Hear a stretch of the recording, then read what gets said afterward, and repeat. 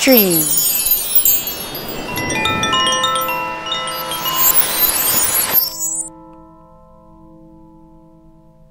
We are dreamed into existence. What we do with that dream is up to us. This is Stream. I am Jessica DiRuzza, and I share with you my stream of consciousness. Please take what serves you and leave the rest. Let us begin. How we dream is as important as what we dream, for the what of the dream knows itself through the how.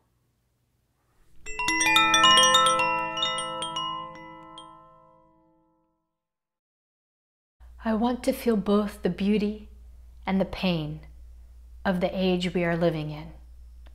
I want to survive my life without becoming numb.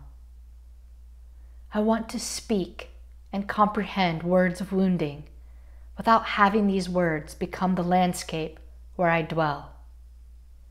I want to possess a light touch that can elevate darkness to the realm of stars. Terry Tempest Williams, When Women Were Birds. Today is my offering to Moon-Chiron. The Moon and Chiron are tightly conjunct in the early degrees of Aries. Today is July 22nd, 2019, and this is Stream 12.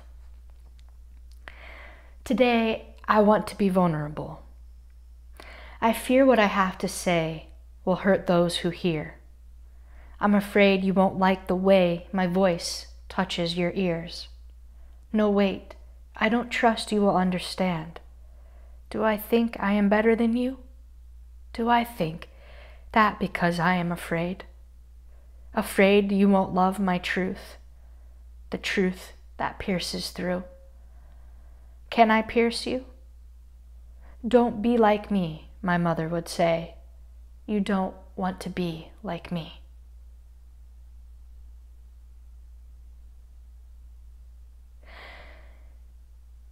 Terry Tempest Williams is a creative nonfiction writer, and I'm reading her book, When Women Were Birds.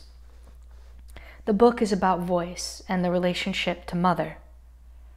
And as we know, we develop our voice, our mother tongue, from the breast of our mother. Now, some say that we developed language from eating psilocybin mushrooms, another form of mother consciousness. However, the physicality of speaking is believed to have come from the infant at the mother's breast. The sucking on the nipple and the meeting of the mouth with the breast, that threshold, that space of contact there, the baby makes noise, blah, blah, blah, blah, blah, while it's touching the breast. And at first we don't need language, verbal language, because the idea is we're given everything we need at first.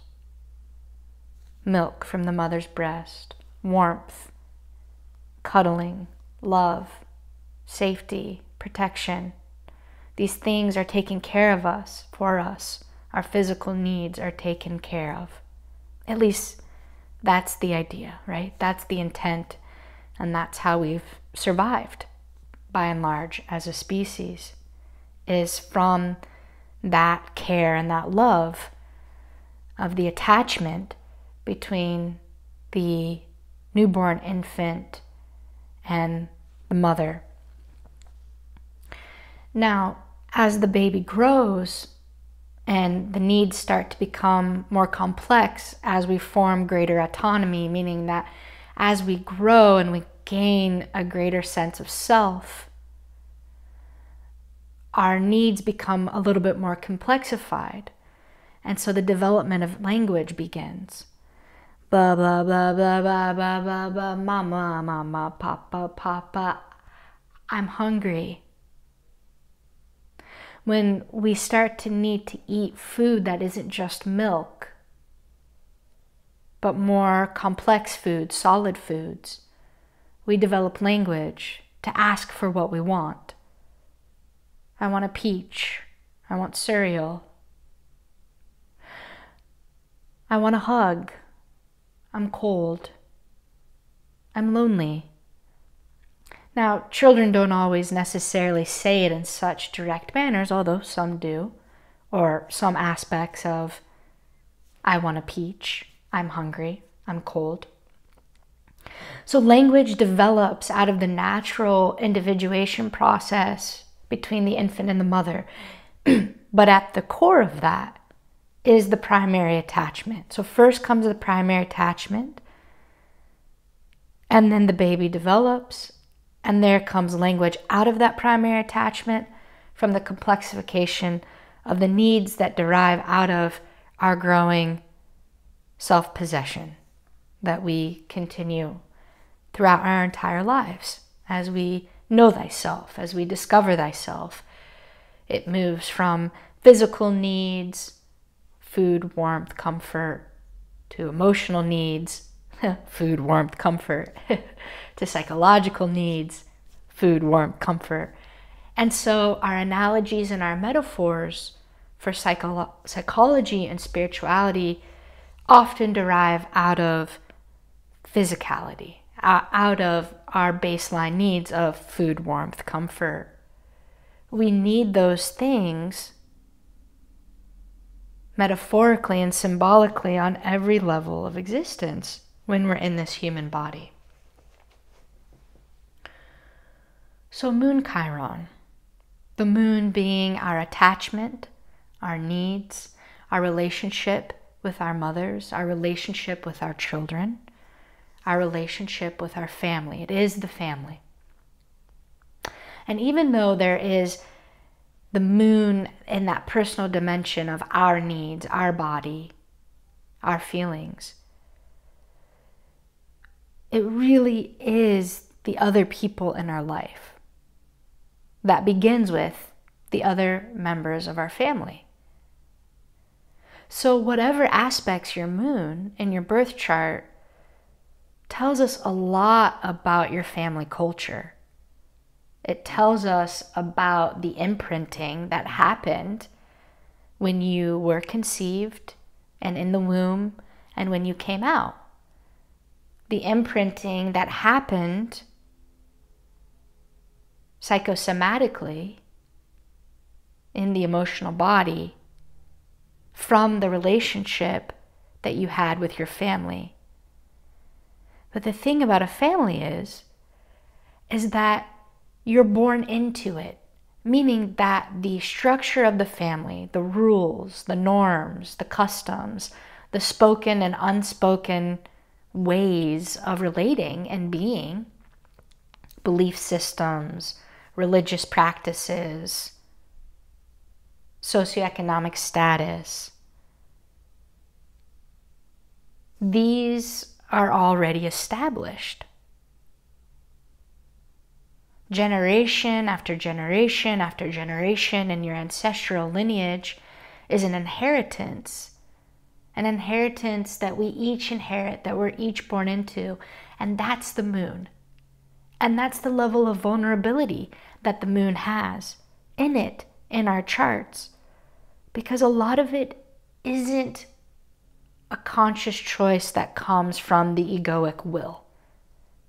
The egoic will has more to do with the sun, the solar logos, the individual principle that is born out of the moon, that is born out of the family, that is born out of one's early childhood experiences. As we individuate and step into our autonomy and our self-possession, we're stepping more into the sun.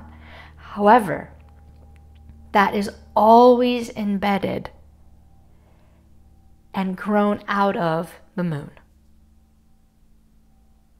The moon comprised of many individuals, your mother and your father, your siblings, your cousins, your aunts, your uncles, close family friends, primary caretakers, your nanny, your teachers. The moon is all the other people in our lives comprised of many different suns. And that's vulnerable because we inherit that. And we inherit that before we have language.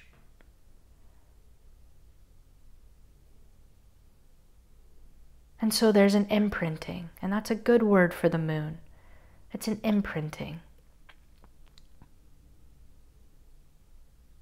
Now, part of what we inherit in our lineage, going generations back, are the gifts and the challenges of our ancestors. We are here because of the survival of every single one of our ancestors. A long line of people in an ecosystem of a long line of plants and animals, rocks and minerals, the earth and the sky, the planets who hold space for us, and so much more from the unseen world. But from the seen world, the waters, the earth, the air, the spirit. And this ecosystem and our ancestors come together symbiotically and create culture from the spirit of the land of your people. And language comes with culture. And culture comes with language. And just as that's happening for the people that we come from in our ancestry, that happens within our now modern day nuclear families, whether that was just you and your mom, or just you, your mom and dad, or you and your mom and dad and siblings, whether that was 2 people or 5 people or 10 people or 20 people. Each family has a culture with spoken and unspoken beliefs and rules.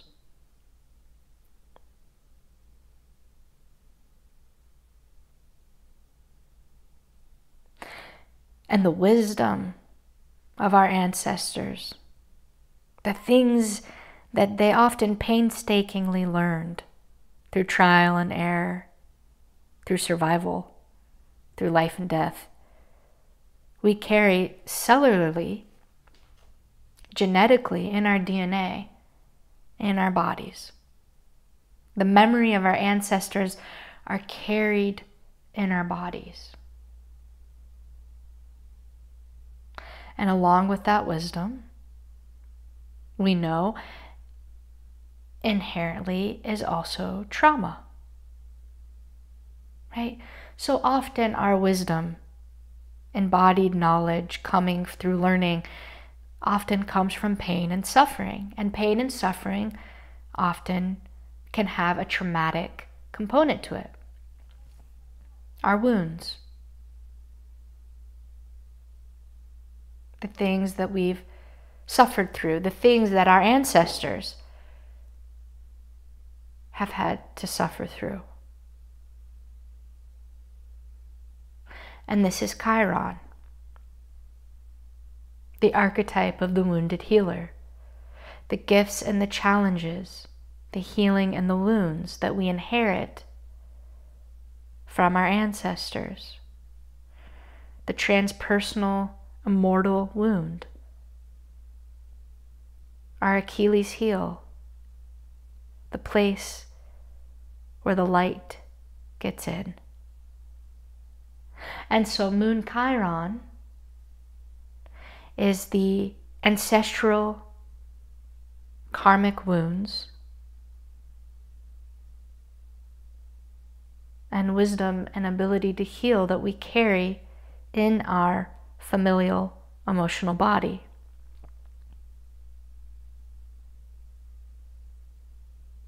Again, on a cellular preverbal level. It's in our bones. It's in our muscle memory. It's in the neuron pathways of our brain and the way our brains are wired. In the limbic system, in the nervous system. If you look at the anatomy of the body and you see all those muscles and joints and tendons, and you see all the veins and the nerves that connect them, that is where the physical memories of our ancestors are carried, including the ancestors of our past selves, our past lives. And so the body is an amazing, precious resource, because in a way, it is the physical representation of the Akashic field, all the memories that have ever happened to you. And to you in this physical life of this particular incarnation, but of all your incarnations. The body and the brain are wired to mimic the mind field that we are in and surrounds us.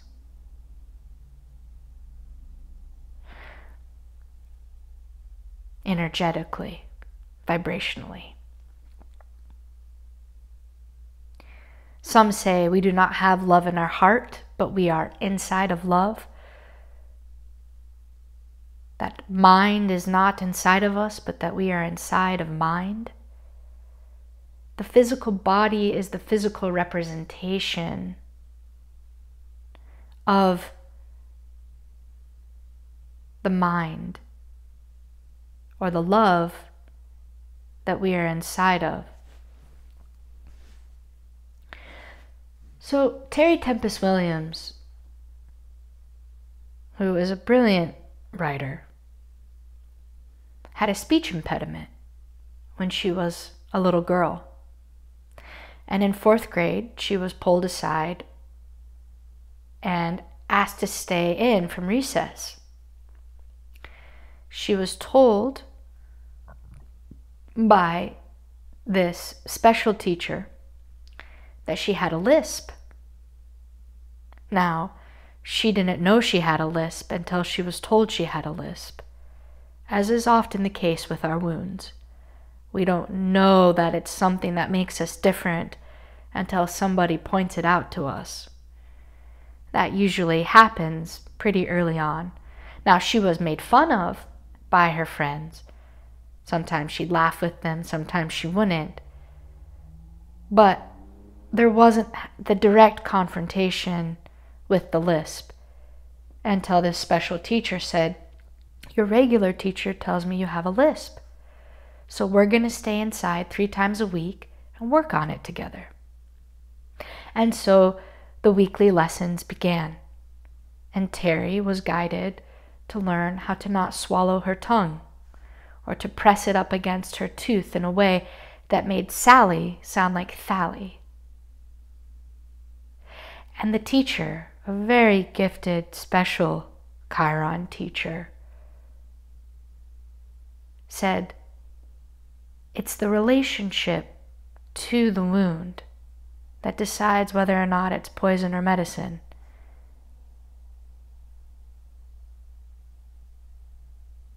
You move your tongue a little to the left,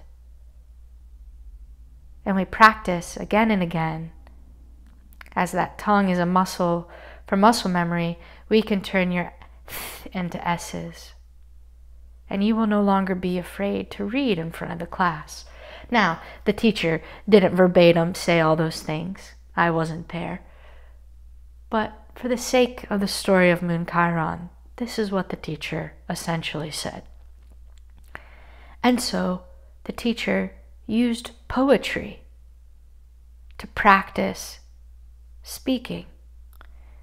And what Terry learned was that in order to speak, she had to learn to listen. She had to learn to listen to the rhythm and the melody of words and how they wanted to be spoken. And so listening comes before speaking. It is a requirement to speak. And so Terry learned to listen. And through poetry, she fell in love with words. And what was her wound? A source of great embarrassment, ended up becoming her gift and her offering creatively to the world through her writing, through her books, through her speaking, which to this day she is still terrified to do in front of groups of people. And there comes the fear, and she says she gets up, she acknowledges it, she steps around it, and she speaks from that place that comes truth. The quivering heart where all beautiful and brave things are spoken from. And so that is Chiron. That is the journey of Chiron. And every single one of us has that journey that we go on. And we can often see the wounds of Chiron in our early childhood experiences. That place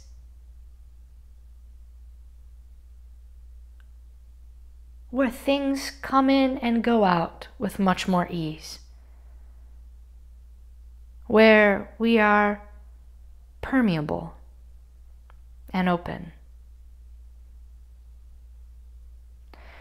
Before life has presented enough things to us that maybe makes us more blocked or defended or shut down in ways we may have closed our hearts or our minds, as we humans do when we encounter pain and loss in our lives, even if it's just for a time or forever. Forever, as in not forever ever, but forever in this life. And so I share this story of Terry to illustrate and illuminate from the inside out the Moon-Chiron energy. Now, I said I wanted to be vulnerable today, and so I'd like to share a little bit of my Moon-Chiron.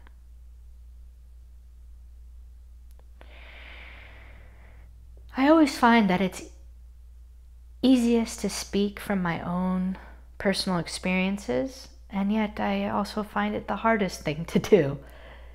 The easiest for me, the hardest for others, because naturally implicated in my story are other people, many of whom are still alive, some of whom listen to this podcast. And so I walk a thin line, wanting desperately to be authentic and real, and yet mindful and conscientious of the others, of the many others in my story. If it were just me and just the sun were existing, I could tell you all night and day. But because there is the moon, the many others that make up my relationships, sometimes it's trickier to do.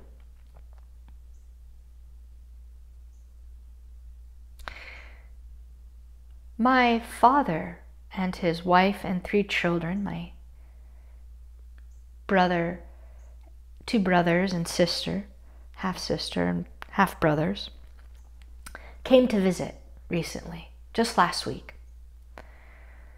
As many of you are aware, we had 2 significant eclipses this month of July 2019. July 2nd, we had a solar eclipse, and July 16th, we had a lunar eclipse, and overlapping with that, Mercury has been retrograde and still is. So the timing of it was a bit of a surprise. It wasn't clear when they were going to come, and so they happened to arrive in this eclipse portal in Cancer Capricorn, which has a lot to do with that axis between family, belonging and connection, Cancer, and work, Capricorn. And as eclipses do, they have a tendency to bring up ancient history, the past, in order to be unveiled, revealed, and faced. I believe in a way to metabolize, to process what has always been there, but maybe hasn't been seen yet, or has been forgotten, or has just been buried. Just because that's what happens through time and relationships. So, I've seen my father 6 times in the last 10 years. Many of you are going to be familiar with that story if you've read my master's thesis or you've just heard me speak in other forums. But part of my Chiron wound, with my Chiron there in Gemini on the IC, opposite Saturn square Jupiter, opposite Saturn Uranus square Jupiter, on my angles. There's a early childhood wounding around voice, Gemini. And it's connected with ancestry, the IC. And it's connected with father, Saturn. And it's connected with the personal father, but also the archetypal father. And the parts of Saturn that can relate to separation, abandonment, negation, judgment, criticism, and authority, self-possession. And my parents divorced when I was 4. My mom would say 5. I'll say 4. And I then saw my dad once a year for about 10 days or so every summer. I'd go to visit him, take an airplane, started flying by myself when I was 5. And then I did that through high school, and then he moved away. He got remarried and had 3 kids, and they moved back to the Middle East, and then they came back again 5 years ago. So there were some gaps in our relationship. But part of the script that I inherited from that loss and that trauma is that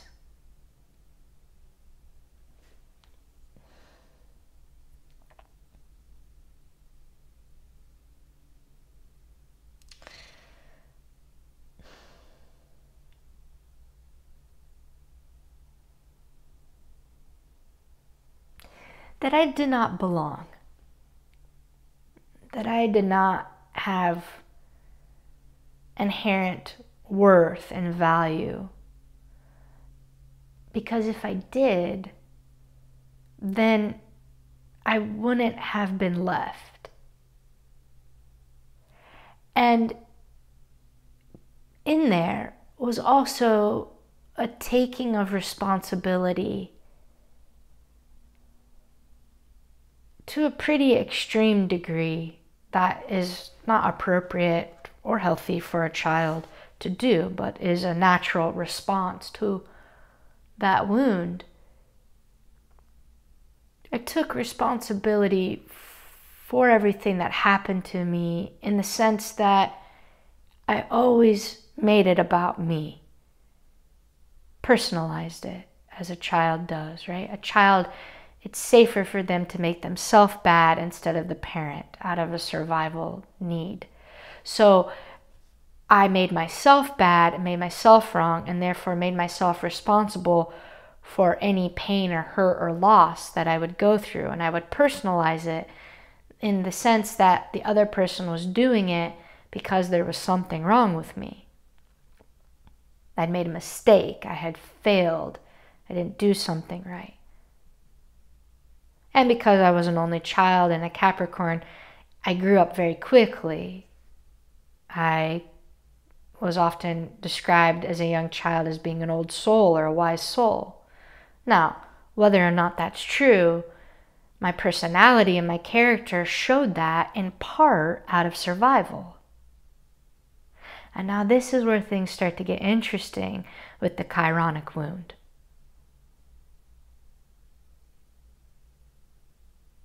I don't believe it's possible in human form or the point of the story to separate out our wounds from our needs, from our essence.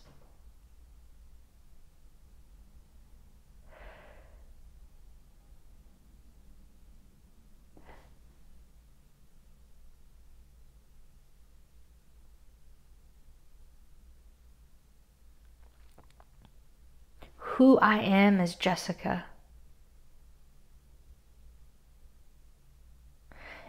in part comes from the essence of my soul, living through the archetypal dynamics of my birth chart, which are a reflective co-arising of my karma, personal and collective, individual and familial, and the reflective co-arising of my biography, which includes my wounds. Just as Terry Tempest Williams could not separate out who she is as a creative nonfiction writer from her lisp as a child, I cannot separate out who I am as a lover, who I am as a friend, who I am as a therapist, a philosopher, an astrologer, from the fact that I was not raised by my father.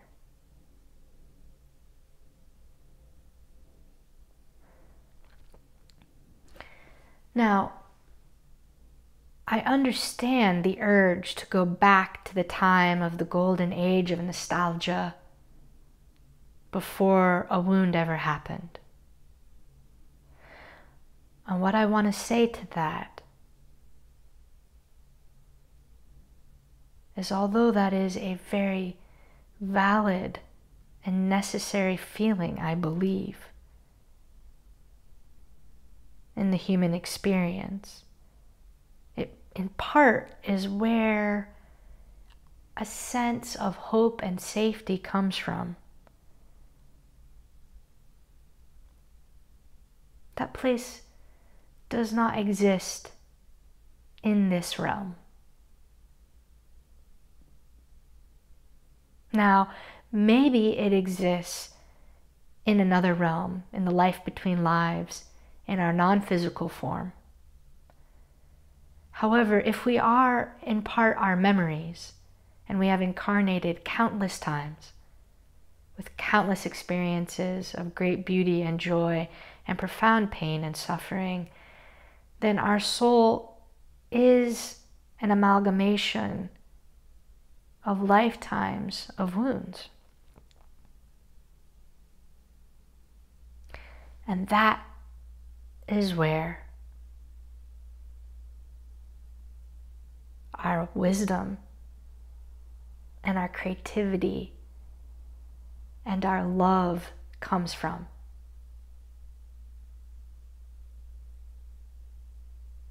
So to bring this into human form, what does it look like? Right? That's always the question here. What's that look like? Moon-Chiron, what does that look like? Well, part of what it looks like is us honoring our needs. That aspect of the moon of needs. Now, many of us feel unconsciously and subconsciously that our needs are weaknesses, that they make us unenlightened and unevolved. And I believe part of that comes from the sheer vulnerability of being in our needs. And I'm going to give you an example here. But I think another part of it is the entrenched thought forms that collectively saturate the human psyche right now in patriarchy. That there has been a colonialization of our needs and our emotional body and our inner child out of a culture based around power, domination, and control. The things that present themselves as conflict points in relationship are power, control, dependency, and vulnerability. When I do couples work, these are the 4 areas that we tend to focus on as areas of conflict. Yet it's those same 4 areas that drive our erotic sexual needs. Power, control, dependency, and vulnerability. And I sit with people all day long, and it always comes down to having needs and dependency and the profound shame around that. Because oftentimes those needs and that dependency comes out of our trauma, the places that we've been deeply wounded and hurt, often very early in life, in our relationships, because that's usually where and how we get the most hurt, is with other people. Whether that was your parents or your siblings or some caretaker, those are where our wounds happen, are in relationship. That's why shame is a social wound. It's where there's a disconnect that happens in relationship. And so how do we repair our shame? It's often in, by, and through relationship, the very source of where that pain came from, which is why it feels so counterintuitive and oftentimes like life or death. And so we have a lot of deeply held beliefs that what it means to be enlightened is to not have any needs. What it means to be enlightened shows that you no longer have pain. Now you might say, no, come on, we don't believe that. But I think if you really sit with it and you really challenge your beliefs about what does it mean to be mature, what does it mean to be evolved, what does it mean to be enlightened, whatever terminology you use there, what I've seen again and again is it means to not depend on other people and to not have needs.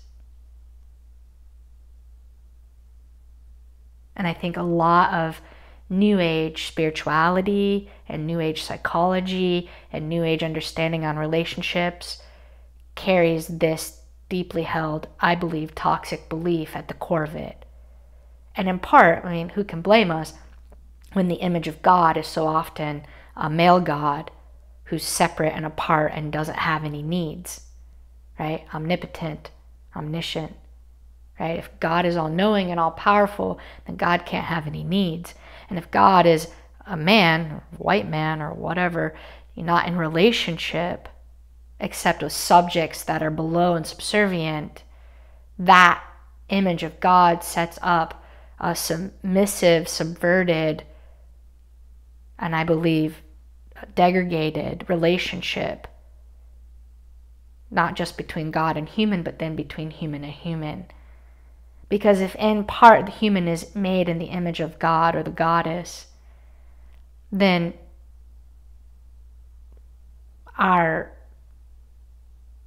worldview or our cosmological beliefs would then naturally follow that what it means to be godlike is to be independent, separate, individual without any needs or dependency.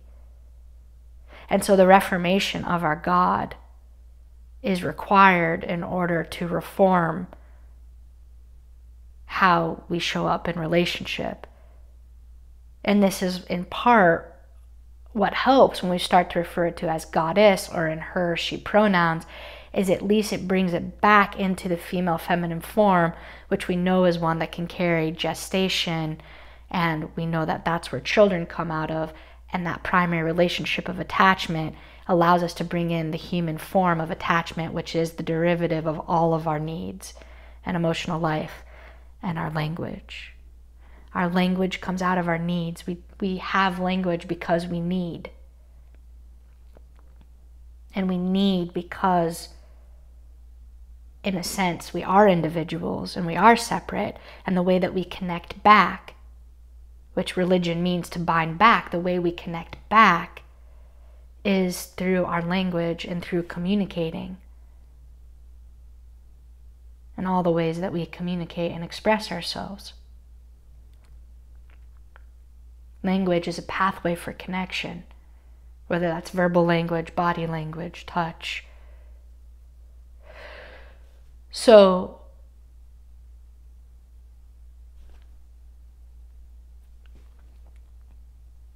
we have to begin to look at the ways that our idea of what it means to be in love and in relationship and what it means to heal has been colonized or colonialized by the patriarchy, which is based upon separatism, competition, which often looks like a situation where there's not enough room for two people to both have their needs. It's either or. And there's so much shame and repression around what the needs are that there's often not even discussion around it, because that would be too weak or too vulnerable, too pathetic. So let me give you an example here. Because I live with anxiety, and there's many reasons for that.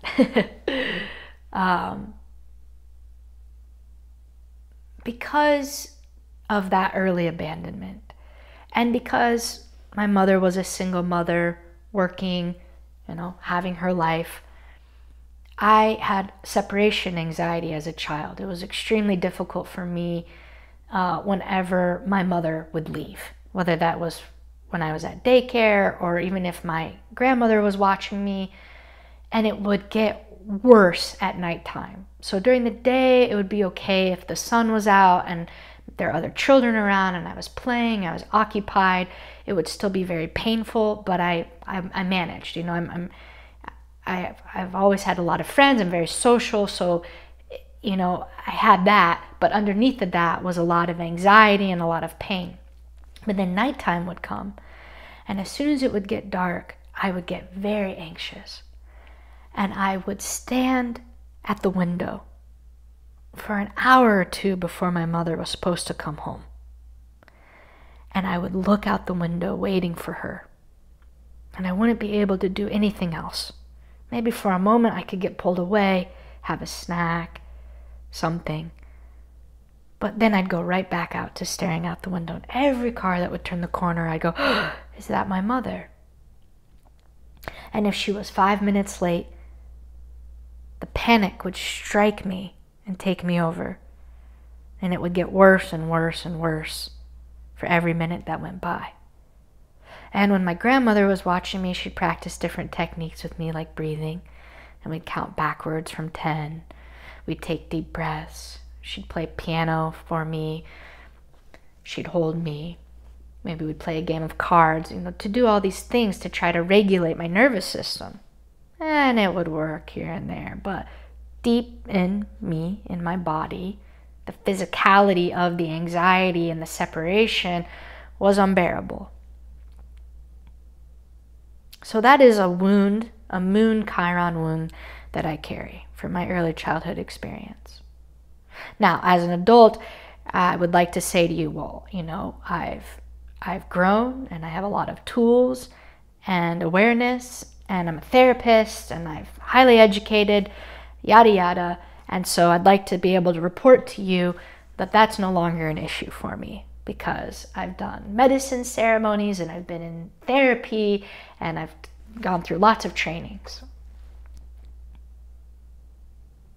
No. No, that's not true.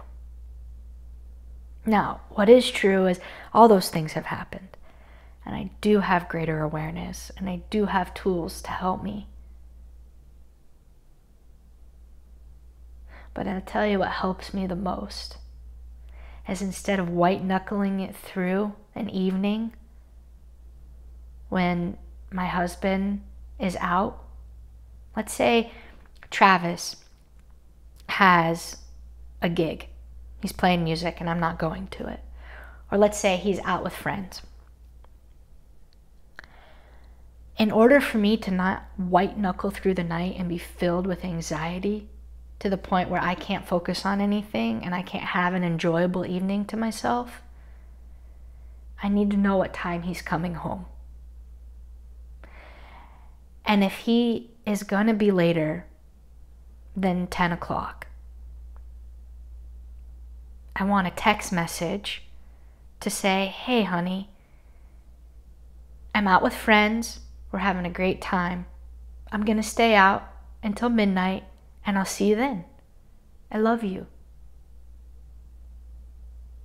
That text message allows me to feel securely attached again. And when we feel securely attached, we feel safe. And when we feel safe, we can relax. And when we can relax, we can do just about anything. And then my night becomes my night.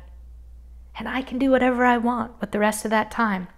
I can read, I can write, I can watch Netflix. I can do whatever I want. Because the person that I'm attached to in my primary relationship, which is my husband, knows that I have a wound, an anxiety that happens at nighttime when my partner is away. And that I do much better, much, much better with that simple text message. Now, it took us some time when we were dating to figure that out. It took times and evenings of me being filled with terror and anxiety and white knuckling it and not wanting to look needy and dependent and like a fool. Excuse me, can you please tell me what time you're coming home? Because I feel so anxious. But I'm just coming home in a couple hours. What does it matter?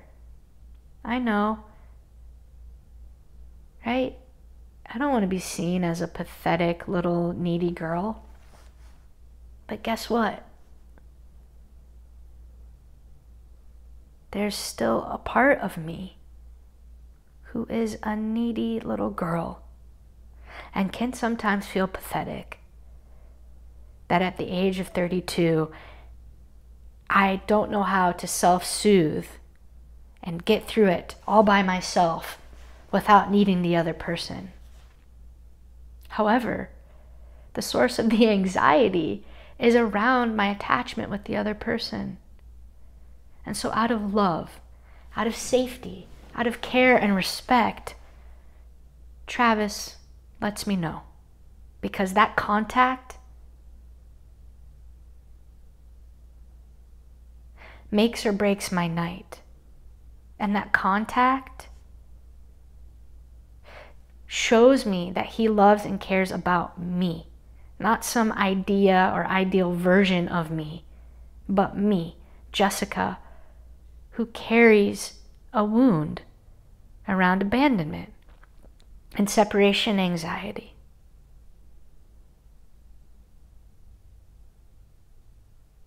We all have needs, and we all have needs that come out of our wounds.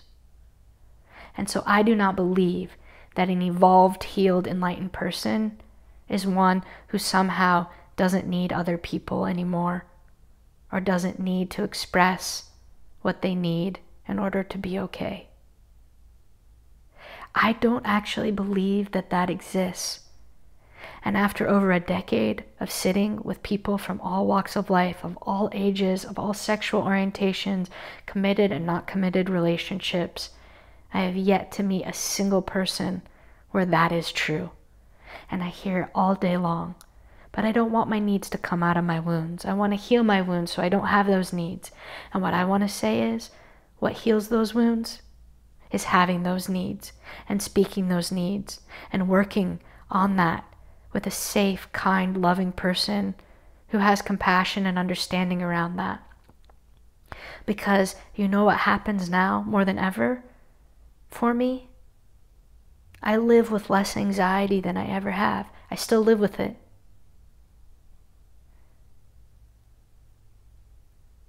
But I am the most productive, the most creative, and the most loving I've ever been in my 32 years. And that is because Travis and I have made agreements around how to show up in our relationship with one another, around each other's needs. Some, if not most of which, come out of our wounds. And so this is my offering to all of you and to Moon-Chiron. Our gifts, our wisdom, our creativity, and our love come often out of our pain and our suffering, our trauma. And if we keep having the goal being to erase that, we erase ourselves, the most precious thing about being human. Our beautiful and unique stories of who we are and how we've come to be. We erase our hearts and our love by trying to erase our wounds and our needs that come from those wounds.